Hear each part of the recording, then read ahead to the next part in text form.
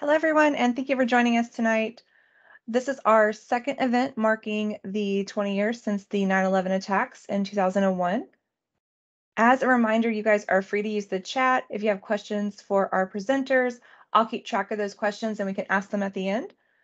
And at the end of the night, we'll give you an attendance link, which is how you get credit for being here. So my name is Misty Wilson-Mertens, and I'm just hosting this tonight. We're going to hear from 3 of our government faculty members that are going to talk to us about how this watershed event changed both our government and politics. So we're going to hear from Kimberley Cox, Rik Sehgal, and Joan Johnson. Thank you all for being here, by the way. Thanks for having me. Sorry. I love your picture, Rik. This is very cute. Do you? It's not quite as professional as the other two, but it's nice. Cute was not the right word there, but I appreciate it. All right, I'm going to go ahead and hand this off to Professor Cox to start us off with tonight. Hello, everyone. I wanted to, oops.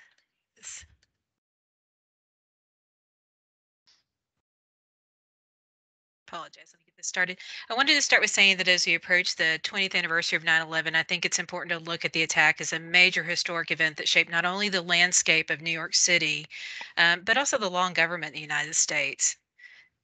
So prior to 9/11, the United States had spotty or limited experience with terrorist attacks within the main U.S. territory. So other than lone wolf actors such as Timothy McVeigh in Oklahoma City in 1995, whoops, it's going fast, sorry.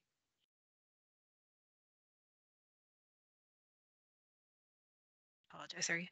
Other than lone actors such as Timothy McVeigh in Oklahoma City in 1995, most attacks in the U.S. were overseas.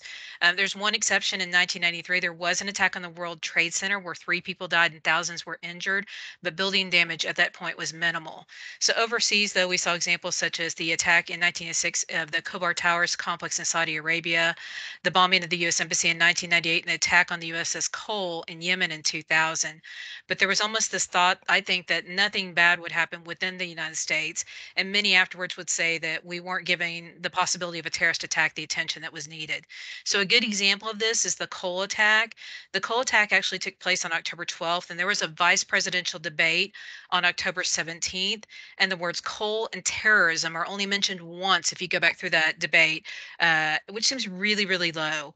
And you also had people within the administration like Richard Clarke raising the issue of Al-Qaeda with what he says without much response from others.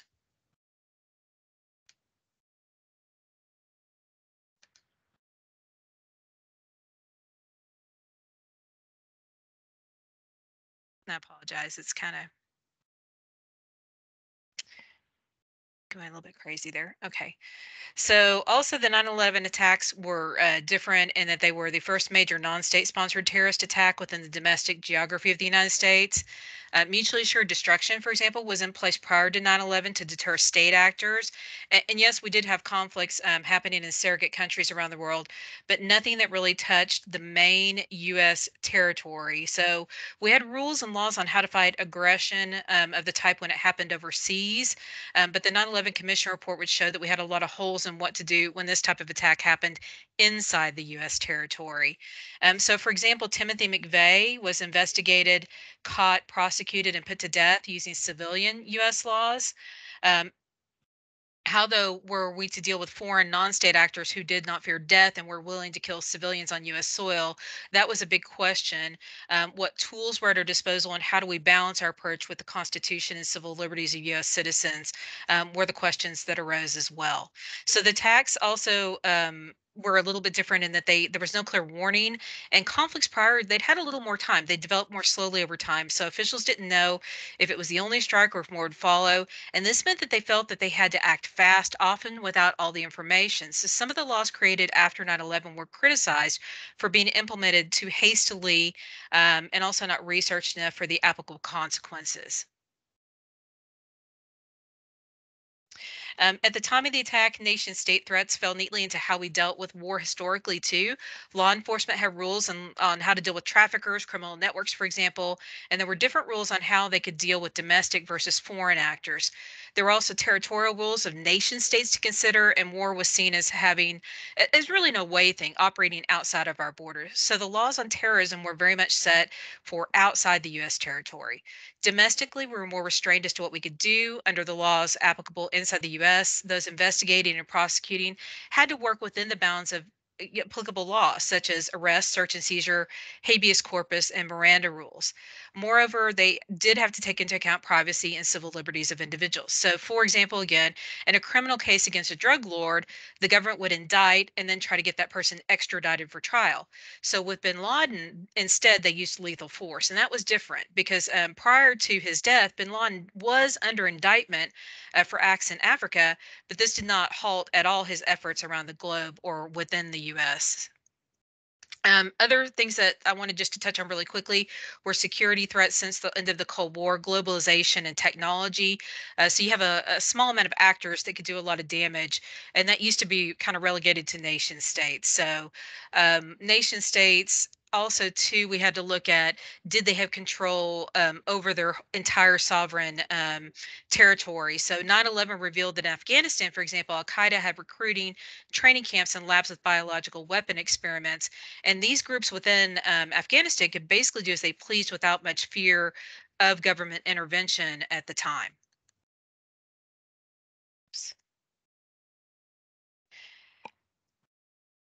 Both Congress and the executive branch began to look at the causes and what changes or restructuring needed to happen. The 9/11 Commission was set up by Congress to investigate and make recommendations to the executive on laws, and recommendations were made that focused effectively on preventing and preparing for, and if necessary, how to respond to terrorist attacks. So they're going to look at the capabilities of state and local governments, first responders, and the private sector. This chart shows the complicated web of government that existed prior to 9/11. So we're going to look here in a second at a different chart, but there was a consolidation of 22 disparate agencies into an umbrella under Homeland Security.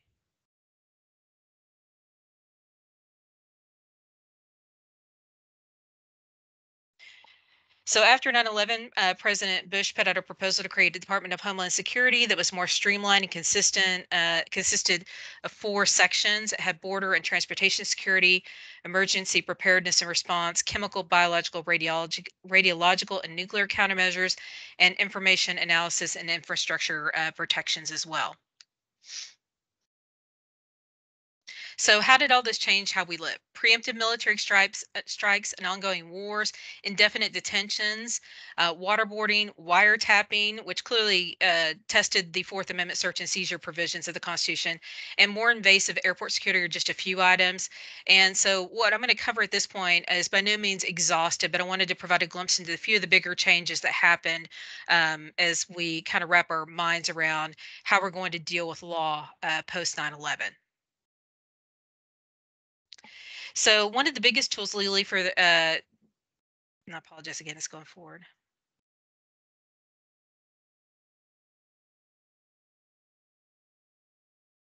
Okay, sorry about that. One of the biggest tools legally was the USA Patriot Act, and it was passed within weeks of the attack with only 1 or 2 votes against it in Congress. So it's basically an umbrella of all sorts of claims of executive privilege. So the act stands for, you can see they're uniting and strengthening America by providing appropriate tools required to intercept and obstruct terrorism. And generally, it's going to expand search and surveillance powers of the federal government and intelligence agencies. So, and also these tools that they need to intercept and obstruct terrorism. Specifically, it will also allow law enforcement within the U.S. the ability to do more wiretapping and surveillance. So, to delay notification of search warrants that are happening and just to broader use warrants across the U.S. boundaries.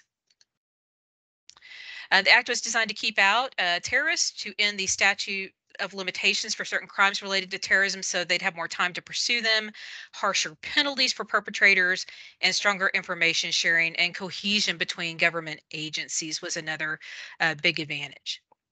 Now, I know on this slide there's a lot of information, so I just want to highlight a few of the items and how vast the changes were. So you can read through them, but Section 201 and 202 added computer and terrorist crimes to the list of serious offenses that law enforcement could seek court orders to spy on.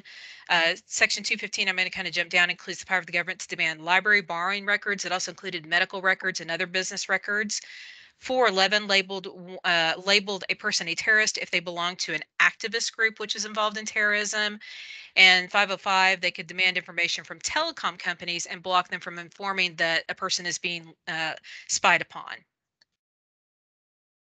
So is the act still around? Yes and no. It's gone through an evolution. 2005 was the original expiration date. And then in 2006, we have the USA Patriot Act and Terrorism Reauthorization Act. It included new provisions on the death penalty for terrorists and new provisions, particularly dealing with the financing of terrorism, which is a big provision of this act. The really important one, though, is it made 14 of the original 16 sunset provisions, permanent. There were a couple, though, that require reauthorization by Congress. They're the roving wiretaps tracking lone wolf terrorists and the power to demand records from businesses and institutions. Those have to be reauthorized by Congress every 4 years. Then in 2012, President Obama signed the Patriot Sunset Extension Act, which extended these 4-year requirements, and those were extended until 2015 would be the next time. So there was a problem. In 2013, though, Edward Snowden, who was working for the NSA, blew the whistle on the misuse of Section 2015, which is that business records provision. And under 2015, the government could collect a broad range of data from individuals, and the key is in bulk. So, for example, they required Verizon on an ongoing basis to give information on all calls, both foreign and domestic, in their system. That's a lot. And then there were also these national security letters asking for the same information in bulk from the FISA courts. So the court looks at all this eventually and shoots it down, and it says that this bulk collection would be an unprecedented contraction of the privacy expectations of all Americans. So in a nutshell, no bulk collection anymore, but you can still do, under certain circumstances, individual collection of data. Now, the USA Freedom Act of 2015 would be kind of the next part, and it basically restored and modified the Patriot Act. It barred bulk collection and those national security letters from also doing bulk collection. And the government must now go to the FISA court first, and the court must make its major decisions public for transparency. Now, this one was set to expire in 2019. The Trump administration and Congress did reauthorize it for 3 months. And then in March of 2020, it was the Reauthorization Act came up, but Trump threatened to veto it, and the bill was postponed indefinitely due to investigations of political campaigns, was Trump's main beef with it. So that's again, the majority of the provisions were permanent, but those ones that need to be reauthorized, those are the ones that are going to be the issue here. What was in and what was out? New restrictions included a new public advocate in FISA hearings. So a public person, an advocate that would look at the what was going on, require more transparency, and new restrictions on bulk data collection. Expansions to the law included an expansion of the type of data they could collect. It went from landlines, cell data, to video chats and smartphone activities. So that was an expansion. And they can still use broad searches to target large portions of the population, also from connected contacts, which has been a really big point that a lot of people don't like. And any company that voluntarily hands over data will be protected with blanket immunity from lawsuits, even if they violate their own customer privacy terms. So those are kind of some of the main things, along with, I think the other big one is the last point there, where the FISC advocate, the FISA court advocate, the FISA court, if they deem something national security or secret, they can block that transparency as well. So is it derailed or gone? COVID kind of had an impact that last, during the Trump administration, beef that he had with Congress and some of the provisions, kind of that was a derailment, especially on those 3 controversial provisions of roving wiretaps, the lone wolf provision for et cetera. But one thing to note on that is any investigations that were currently going on prior to the sunset, those can still continue. It's just new investigations under those controversial provisions that cannot continue. And also to note that there's other acts that cover some of this. The FISA Act of 1978, for example, there's no judicial authorization needed to spy on foreign powers mostly, but you do need judicial authorization for spying on U.S. citizens after 72 hours, and you need probable cause. But again, there's a lot of other acts that kind of take the place of some of the expiration or the things that have been put on pause. There's also been renewed talk after January 6th. There was renewed talk about the need for domestic terrorism laws and updates to that. You can see where Representative Slotnick tweeted on January 8th about that, that we have a new threat of domestic or internal terror that is due to ideological and political division within the country.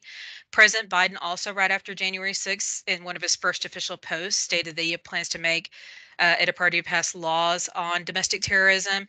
And also, people are calling for more funding for fighting extremism in America, including red flag laws, which would make it where law enforcement could temporarily take guns out of the hands of people deemed dangerous under the law. After 9/11, there were also a series of secret memos that I wanted to mention that came out that have an impact on the expansion of executive power. These came out of the Office of Legal Counsel in the Department of Justice. And so they weren't known about. They were released by Obama in 2009. And what they did is they expanded executive authority by giving legal cover to actions by the executive branch. So these memos did things like allow surveillance programs for phone and emails with no judicial approval, convening military commissions without going to Congress, sending people to Guantanamo, power to create military commissions, power to torture, potentially render people from one country to another, conduct surveillance. It was broad sweeping. All of this happens out of the memos, and no one knows while it's going on that they're using these. They do not need congressional approval because technically these are not making law. They're only interpreting law under existing rules and thus not executive orders even. So that was kind of a big surprise to a lot of people. Detention and torture that came out of this is another thing I just wanted to touch on really quickly.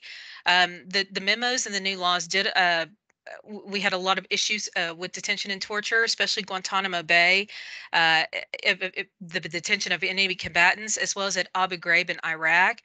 There were issues of torture and indefinite detention and violations of rights that were raised by many attorneys and many people that were critical of the administrations. And in the 3 court cases I listed, you can see where some of this was refuted and found unconstitutional. Abu Ghraib's closed, obviously, in Iraq, but there are approximately 40 detainees remaining from Guantanamo.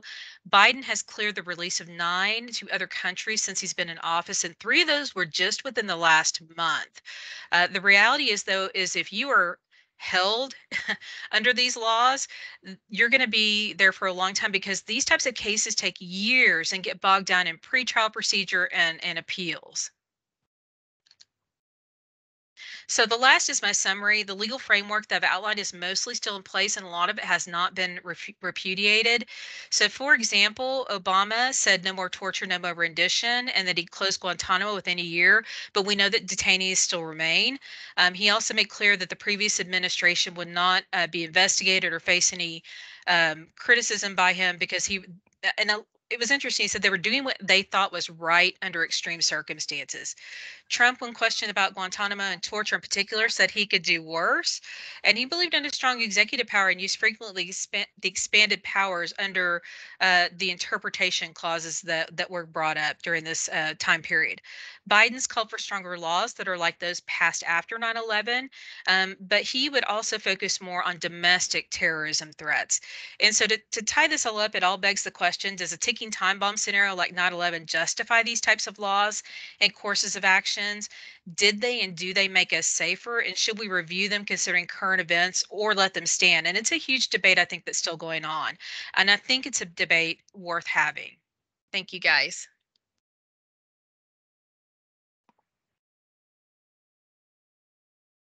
Thank you, Professor Cox. So our next presenter is going to be Professor Rik Sehgal. So he's from the Trinity River campus. So thank you so much for joining us tonight. We really appreciate it. As a licensed attorney, he spends his time researching and teaching on how the courts affect our daily lives. So thank you so much for being here. Yeah, thank you for having me. Let me make sure. Do you hear a buzzing sound behind me? I was accused of having a loud noise behind me before. Sounds better now. Thank you. And also, I see you've used a different photo for this introduction. Interesting. This one just looks a little more professional. Okay, I think you may have forgotten. Thank you, Alyssa.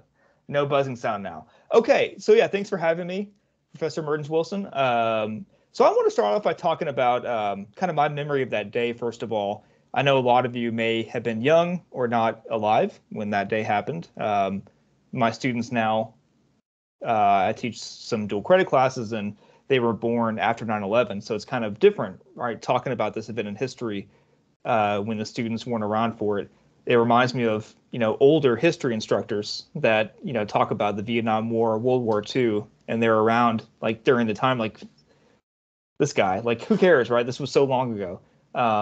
But so yeah, I was a sophomore in college when 9/11 happened, and I remember the day vividly.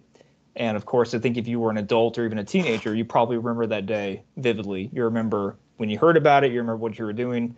I was at home on a message board because I was really cool as a college student, and I saw someone post about, I can't believe what's happening in New York.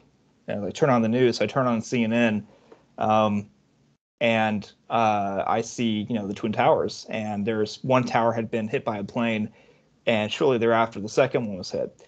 So, those images are in my head. You've seen the replays several times throughout the last 20 years. But what really sticks out, of that day for me is actually unity and how it, strange enough, brought the country together. So my topic for this presentation is actually the public's approval of government, Congress, before 9/11 and after 9/11. One of my favorite topics in class is talking about Congress and talking about, polling is what I meant to say, polling. We get to vote. We get to vote once every year, once every 2 years for governor, for president, for, whatever else, right? But we don't get to vote on the issues. We don't get to vote on, war, right? That's not our job. So I think it's fascinating when pollsters ask the public, hey, what do you think about this? Do you think we should have gone to war? Do you think we should legalize same-sex marriage? Like all these questions that we don't get to answer by voting, the polling companies have gotten very good at getting a snapshot of what Americans think. So on my first slide, I talk about how Gallup for the last 40, 50 years has asked this question: do you approve or disapprove of the way Congress is handling its job? And I like asking this question in my class because it's one of the first things I actually talk about in my class is, what do you think the people think about Congress? Like, do they like it? Do they not like it? And you can see here over the last 40, 50 years, it's gone up, it's gone down. It's mostly kind of stayed between 20 and 40%. And it's, clearly had some highs and some lows. And currently, the last polling showed it at 28%. 28% approval. That is really bad. Think of, President Trump, as unpopular as he was, he never got that low. And he was rarely under 40 approval rating. So, Congress historically, even in good times and bad times, people just don't like Congress. I think it's kind of fascinating, right? And we talk about why that is, and we go into possibilities of, why in general people don't like Congress, and it's interesting. So for 9/11 purposes, you can see here there is a really kind of apex in 2001, specifically October 11th to the 14th. That was the polling period that got that 84% approval rating. And boy, look how brief it was. It was up in the 70s. I have a kind of a zoom in there. The green chart shows you the tracking over each month, and that box in the upper right hand corner shows you kind of a closer look at right before September 11th, which had 42% approval, and then right after September 11th in October, the next poll, literally it went up 42 points. Right, never had that big of a drop or a rise. So clearly something changed on 9/11, and that was this idea that we're all together. And it was weird because we have our partisan differences now. We have issues with the other side, so to speak, now. But we had those back then, too. And the fact that it just jumped 42 points all of a sudden was pretty shocking. And it's not like things were good, right? We were about to start a war with Afghanistan. We were worried about future terrorist attacks, but we were brought together by that common enemy. And it makes me think that I think Americans might need that to kind of get together, right? Instead of now our enemies are each other, I believe. Our enemies are the other side, right? The other political party. But I think in 2001 and for the next few months after that, our enemy was Al Qaeda, Osama bin Laden, Afghanistan. So the politics changed briefly, and to me that's fascinating. Like to me that's just something. There was a flashpoint there, and eventually we went back to kind of not liking Congress, right? And the next slide will show you the satisfaction, a different way of kind of asking a question, American satisfaction with the way things are going. And again, this one's been more volatile with the public, and you can see 9/11 there didn't have a huge impact. It was around 70% before, it was 70% after. But then during the war in Afghanistan, it went down. It went way down, all the way down to 7% at some point, and now it's back to being in the 20s and 30s. So there's different ways of asking questions about, what does the public think about Congress? How about the way things are going? And so I really like polling, and I think I like the way that it explains some of our voting habits. So going back to the 9/11, the specific date of the terrorist attack, that evening there was an event on the Capitol, and there were the Speaker of the House, the Senate Majority Leader. They were on the steps of the Capitol kind of speaking about what happened, what they plan to do. And after the end of the speech, they started into a song, impromptu. And the next slide I have here, hopefully the audio works. I want you guys to listen to this news clip of this event happening on September 11, 2001. And let's see if this works here. I'll mute myself in the meantime.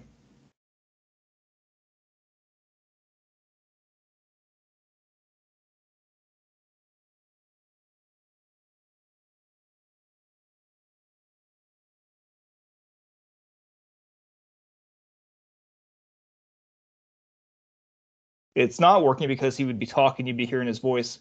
Let me try maybe to share my screen. Let me try that. Yeah, let's try it that way. Okay, hold 1 second, please.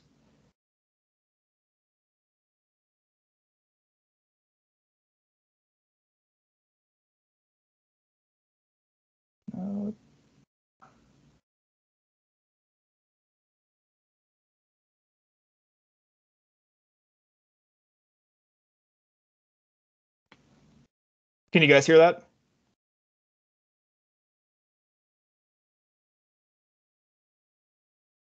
I don't hear it.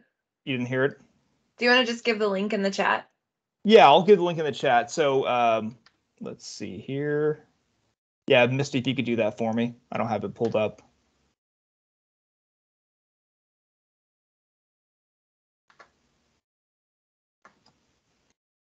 Okay, I'm back. So basically that video, it's I explained a little bit, but they're talking about the attack. They're talking about what they're going to do. And as they're leaving the steps of the Capitol, a group of these congressional members start singing God Bless America. There's a still photo of it. Thank you, Misty. Clearly they're all mouths open. They're in song, right? And it was, again, weird. Literally a week before this, there had been arguments about the debt ceiling, about the budget crisis, about cutting Social Security, and this terrorist attack makes Democrats, Republicans all sing God Bless America together. And so watch that news clip, because the anchor that was covering this talks about how he could have never seen this coming. This is just so different. So this picture is actually pretty good here. You can see Bernie Sanders is in this picture. He actually looks younger than he does now. He's in the top left, kind of a few people over. That's Bernie Sanders. And you have Kay Granger in the front wearing the pink coat. She still represents a part of North Texas. So you have some people in Congress still today, 20 years later, that were in Congress back then. So you have this kumbaya, this God Bless America moment, and you have this immediate unity of Americans kind of going with Congress. And the next slide will show you Americans' view of the Afghanistan war and the polls that showed, whether we wanted it. And clearly, at the very beginning, like it was 90%, let's do this. We're going to take out our enemy. We have a common enemy. Let's take care of this. And it went up to 93% at some point was the let's do this, right? Not a mistake to invade Afghanistan. And like with any war that goes on for more than a month or two, it begins to get unpopular. And during Obama's presidency, it gets even more unpopular. It briefly recovers during the Trump presidency, but then Joe Biden's elected, and Biden makes it clear that he was going to pull troops by the September 11th, 20th anniversary date. And I wasn't planning on talking about the pullout of Afghanistan. That did not go as well as President Biden thought it would. And of course, now we have polling that shows Americans did not approve of the way we left Afghanistan. So they wanted to leave. They thought it was a mistake, but the way we left was also a mistake. So maybe the moral is the public doesn't know what it wants, right? And the public's not always correct. And I do want to make that clear that the polling is not just because a majority of people think of something a certain way does not mean that the public should get its way, right? But it is interesting to me to think I have my opinion, I know what my friends think, but like what's a snapshot of America? And so the last slide I have is an indicator of a kind of a different question, and it's asking about how patriotic you are, or how proud of American you are to be. So it breaks down by age, okay? If you're over 55 years old, you are most likely to be extremely proud. 53% of people who are over 55 are extremely proud of being American. 27 are very, 15 moderate, and so forth. But if you go younger, 35 to 54, it's different, right? Most are still extremely proud, but you have some more who are either not at all proud. So it changed a little bit. But the biggest change is between 18 and 34. Those people are at the most only moderately proud. And these are people who have, if you're between 18 and 34, you may have seen 9/11. You may have been little when you saw 9/11. But all you know is mostly war, right? You know the Afghanistan war, maybe the Iraq war, but you don't know much times of prosperity and times of no war. So I think that has something to do with it. The older you are, you've seen a little bit more of a spectrum of American, times in America. So, when 9/11 happened, people were very proud to be an American. It was at an all-time high. People were very approving of Congress, very approving of the war in Afghanistan, very approving of giving up our liberties. We were okay with taking our shoes off before we got an airplane. We were okay with drone strikes. We were okay with the government doing whatever it needed to do to prevent another terrorist attack. And I think that's probably slipping away a little bit. I don't think Americans are quite as excited about the government being too controlling when it comes to our personal liberties. So that's kind of my little presentation. I do think that it's important to,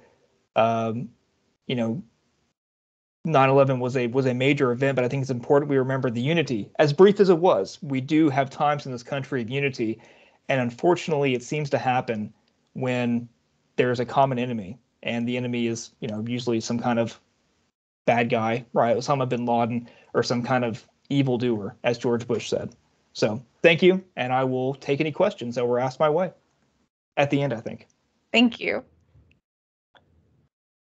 All right, our next presenter is Joan Johnson. Professor Johnson is an assistant professor of government at the Connect campus and has been at TCC for 15 years. She likes to focus her research on civic engagement, civil liberties, and she's worked with HBCUs, Ask Every Student, the All-In Challenge, and Voter Friendly Campus. So welcome, Professor Johnson. Thank you so much, Misty. I'm so happy you guys are here. So right now, what we're going to talk about, really it's like three things in one. We're going to look at the Department of Homeland Security. And then in connection with that, we're going to talk about the 9/11 Commission that has been mentioned, and also the Director of National Intelligence. And we're going to try to bring it from the past to today and what's going on in those in that regard. So we can just skip ahead to DHS established if you'd like to, Misty. Next slide, please. There you go. Thank you. So we know 9/11 happens. 1 year later, they decide to create the Department of Homeland Security because Homeland Security is of the utmost importance in response to those attacks. It doesn't become operational until 2003.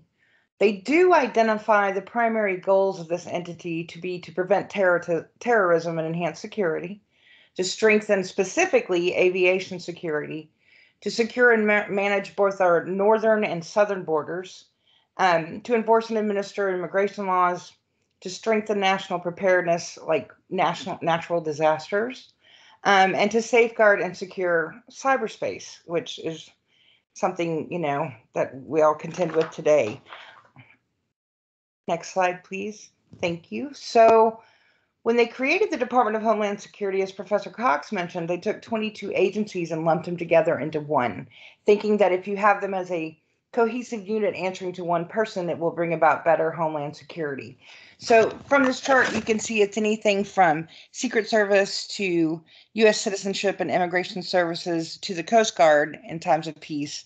If it's time of war, they go back and work with the Department of Defense. The Transportation Security Administration, in which you're very familiar with if you've flown anywhere. And then ICE was there, Immigrations and Custom Enforcement. They've been in the news quite a bit recently. And then they also have Federal Law Enforcement Training Center under there too, because I'll explain that when we get a little bit later in this presentation. So it's a big old group of a lot of different people put under one cabinet in the hopes that will bring about greater Homeland Security. Next slide, please. So if you look, that's okay, you can just stay there. If you look at the DHS today, Alejandro Mayorkas is our current Secretary of Homeland Security, and their stated mission is to safeguard the American people, our homeland, and our values. Now, what we actually, you do need to back up a little bit. I'm sorry. No, okay, keep going. The 9/11 Commission was formed. I think the slides are a little bit out of order, but it's all good. And the reason why I bring up the 9/11 Commission, because their report isn't completed until after the Department of Homeland Security was formed, is that some of the recommendations that they come up with help further define and clarify what the Department of Homeland Security is going to do. Okay, so we always refer to it as the 9/11 Commission, but its actual name was the National Commission on Terrorist Attacks upon the United States. It was completely bipartisan, split 5-5, 5 Republicans and 5 Democrats. Like I said, they don't get their report issued until 2004 because it was a massive undertaking. They had 80 people helping them with this report because ultimately, when they finish it, it's more than 500 pages and 14 chapters long. And they issue 41 recommendations on how to better improve Homeland Security. And so those recommendations, I'm not going to go through all 41, don't worry. Next slide, please. Thank you. But some of there's that slide. That's okay. We can move right on past it. The recommendations included creating a Director of National Security and screening at airports and interagency communication over airwaves. The reason why they decided they needed to create a Director of National Intelligence is because they didn't believe that all the intelligence gathering organizations, and y'all, there are a ton of them. It's not just the CIA and the FBI. You've got military intelligence. Each branch has its own intelligence. The Department of Defense has intelligence. And so they feared that what happened was those groups didn't share information as they should have, which could have prevented perhaps some of the events that transpired. So if you create a Director of National Intelligence who's receiving all this stuff, then they're going to work more cohesively together. And the DNI works closely with the Secretary of the Department of Homeland Security. Of course, the major focus at the time was screening at airports because, we know what happened in the attacks. And so, like I said before, if you've flown, you know that they have really amped up security when you're trying to get on a plane. whether it's body scans or limited amount of liquids and so forth and so on. And then the other issue that they found was a problem of communication between the different levels of law enforcement that were all trying to respond to this horrific event. They were using different radio frequencies, so they couldn't necessarily talk to one another, and they were using different nomenclature. And so when they were trying to talk to each other using codes, the codes didn't translate to one another. So now we have a dedicated radio frequency, and they're using common nomenclature, which ties back to the fact that law enforcement training centers are now under the Department of Homeland Security. So those were some of the big recommendations that they came up with. Now let's switch our attention, and we can go to the next slide. Keep going. Thank you. Yes, to the Director of National Intelligence. And so the DNI and the DHS work closely together because they're both all about protecting Homeland Security. We know that when we talked about the origination of these positions, it was to protect us from terrorist attacks, from terrorists outside the United States. Well, I'd like to bring it to today because I like to make things, this does affect our daily lives and make things relevant. And today we'll find that the concern is domestic terrorism. Not to say I'm not inferring that they're not concerned about terrorist attacks from external groups as well, but here lately the focus has been on attacks from within the homeland. Okay, so what we're going to look at briefly are conspiracies. Here's what they've identified: the DHS and the DNI as some major issues that we need to be paying attention to. Conspiracy surrounding the 2020 election and QAnon, domestic violent extremists, white supremacist groups, and then social media and its connection to those three things I just listed. And we know that social media impacts like everything, and so it's very much at play here. So let's look at conspiracy surrounding the 2020 election and QAnon, that they list one of the biggest concerns. Next slide, please. So QAnon, in 2019, the FBI designated them as a domestic terrorist threat because of its potential to incite extremist violence. A new federal intelligence report that came out just in August warned that adherents of QAnon could target Democrats and other political opponents for more violence as the movement's false prophecies increasingly fail to come true. On August 9th, the DHS issued an alert to law enforcement at all levels saying it's providing awareness of reports regarding an increased but modest level of activity online calling for violence in response to unsubstantiated claims of fraud related to the 2020 election and the alleged reinstatement of former President Trump. So when they say these false prophecies that fail to come true, there's been time and time again where this QAnon Q, who sends out these posts through 8chan and other media outlets online, is saying that Trump was going to be reinstated in president, and then it doesn't happen. And so they're worried about maybe an uptick in violence as a result. Next slide, please. Thank you. Now, what is QAnon? You could do a whole semester-long presentation on QAnon, but QAnon, they cling to a wide-ranging, completely unfounded theory that says that former President Trump is waging a secret war against elite Satan-worshipping pedophiles in government, business, and the media. And they believe that once those people are discovered, the pedophiles, people like Hillary Clinton and Tom Hanks, the actor, will be executed. And now, wrapped into this belief of Satan-worshipping pedophiles, they've tied it to the big lie, which that there was fraud in the election of 2020, which we know is completely false. And they truly believe that Trump is going to be reinstated as president.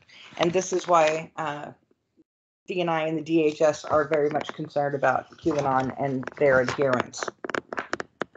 Okay, next slide that discusses a concern that both DNI and DHS have in terms of Homeland Security today, again, is from attacks from within. So domestic violence extremists. The definition of a domestic violence extremist is an individual based and operating primarily in the U.S. without direction or inspiration from a foreign terrorist group or other foreign power, and who seeks to further political or social goals wholly or in part through unlawful acts of force or violence. And the FBI Director, Christopher Wray, recently stated that the insurrection on January 6th was not an isolated event, that the problem of domestic terrorism has been metastasizing across the country for a very long time now, and it's not going away anytime soon. At the FBI, we've been sounding the alarm on it for a number of years now. So both the DNI and DHS have come out issuing warnings about this as well. A current event something that's upcoming that they have expressed concern about is a rally that's going to be taking place on September 18th in our capital that organizers are calling Justice for J6. They're arguing that the more than 600 people that have been arrested for, we saw the insurrection on January 6th and the attacks on police officers, and we saw all that.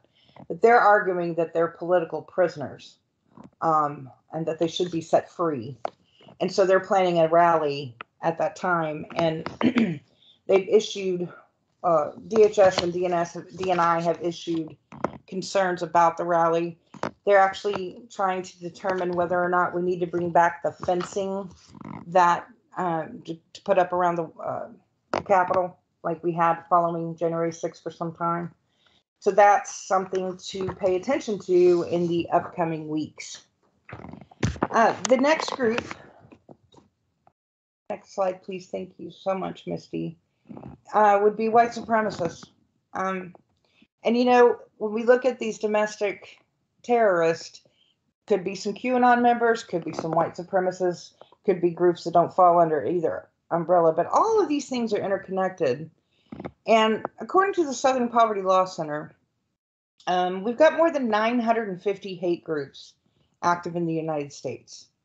And we've seen a 55% increase in the number of hate groups just since 2017. This is truly alarming.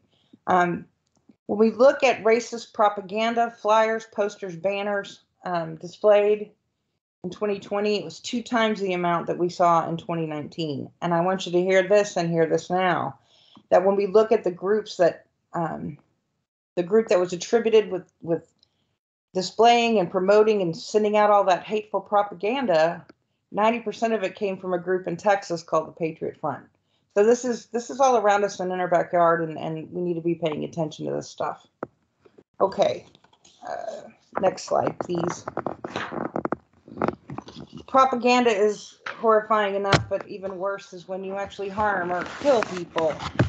Hate crimes, the number of hate crimes reported, these are all FBI statistics, by the way. The number of hate crimes reported in 2020 was the highest recorded in over a decade. There were more than 7,700 incidents, which was a 6% increase from 2019.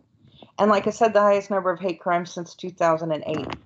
And 2008 still had the most, and that just happens to coincide when Barack Obama was elected president. So the other alarming fact that we've seen about hate crimes is the attacks on Asian Americans in our country. We've seen a 150% increase of hate crimes targeting Asian Americans. So these are all things that are very much of a concern to Homeland Security and should be to all of us as well. Okay, last slide, please, and thank you. So the other thing that the DNI and the DHS are concerned about would be social media. We know that, well, everybody uses it, and so do these groups like QAnon and white supremacists and domestic violent terrorists. So one of the concerns was perhaps our intelligence communities didn't do a good enough job paying attention to what was being said and planned on social media leading up to January 6th. which is why in part there wasn't enough security when what happened. When we look at like hate speech on social media, it's amazing that it wasn't until 2019 that Facebook began banning white supremacist groups. In direct response to the rise in domestic terrorist threats and to white supremacist groups and to QAnon adherents and everything we've talked about, the DHS, while it does monitor social media outlets, it's looking right now into hiring private companies to assist in analyzing social media threats, which is tied to Professor Cox's discussion of collection of data under the Patriot Act, because anytime that you see something like this, you can have issues of privacy be a concern and First Amendment right issues and that kind of a thing. But as you can see, the Department of Homeland Security is still very active in our lives. And now a big chunk of their focus is going to be on actual homeland terrorists rather than external threats, although they're still paying attention to that as well. So thank you so much. And that ends my discussion. Thank you, Professor Johnson. So I know we're very short on time now, and I know that all of you are very concerned about how you're going to get credit for this. So if you go look in the chat, I just put the link to the form to get credit. Fill that out. Make sure you include your full name and the professor who sent you to this. And then once that form is filled out, at the end of the week, when all of these other presentations are done, I will send out a master list to all the professors, and that's how you'll get credit for attending. If you're interested in coming to any of our other 9/11 events that we have going on this week, tomorrow we're going to be discussing stories of 9/11, so oral histories and fiction. At Thursday, we're going to talk about the airlines after 9/11 with a professor who used to work for Southwest. And then Thursday night, we're going to talk about the scientific advancements that have been made from this. And then we have our closing presentation from Northeast professors called Discarded Shoes, 9/11 in History and Memory, happening on Friday. And we're hoping that by the time we're done with all of these events, as you watch coverage over the weekend, you will be a well-informed and very savvy viewer, and even maybe a critic of the coverage you're going to see. Because some of the coverage you're going to see is going to be really good, and some of it's not going to be as good. All right, if you guys have any questions, please put them in the chat. Otherwise, please fill out that form. And thank you so much for making time to come here tonight. Hey, Misty, we have one of our students has their hand up. Veronica, you're welcome. Oh, I'm sorry, I didn't see that. You're welcome to turn your mic on, Veronica. Actually, she might not be able to. Veronica, you might need to type your question in the chat.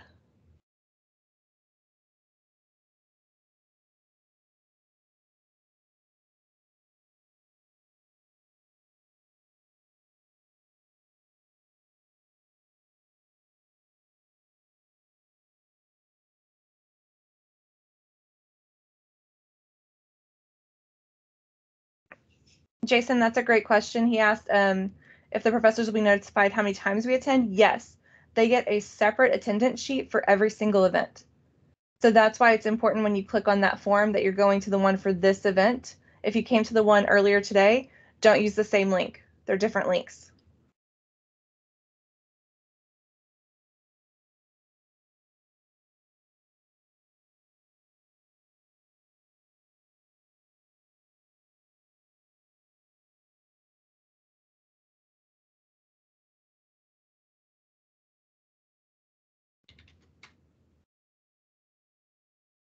All right, I put the link in the chat one more time. Last call for the link.